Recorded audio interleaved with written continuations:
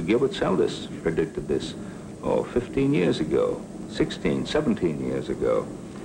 I remember a speech that he made. He said, the day will come, and watch out for that day, when a performer who has the correct image, physique, looks, he has all his hair, his teeth, etc., and a lovely smile.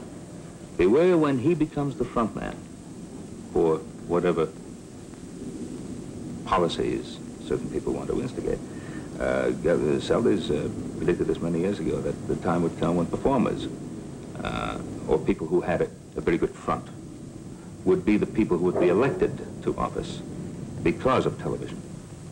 Well, the theme has been discussed in things like The Face in the Crowd, Kazan's movie with Andy Griffith. With that thing. Yeah. Now we have, instead of a movie, we have Ronald Reagan as a governor. We have, what's his name? George Murphy as a senator. I understand that,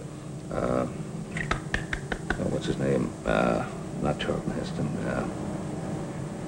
Robert Vaughn, the North Local? No, I know Robert Vaughn is interested in going to politics. He's studying. He goes to, I think, night classes and studies the history of governments, the history of political sciences, hoping to get into the life of politics when he is through with show business.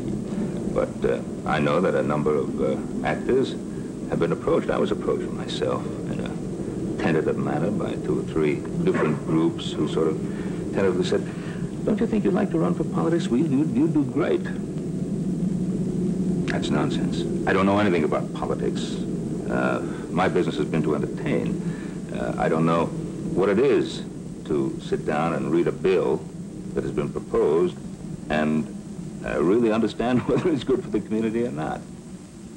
That's not my business.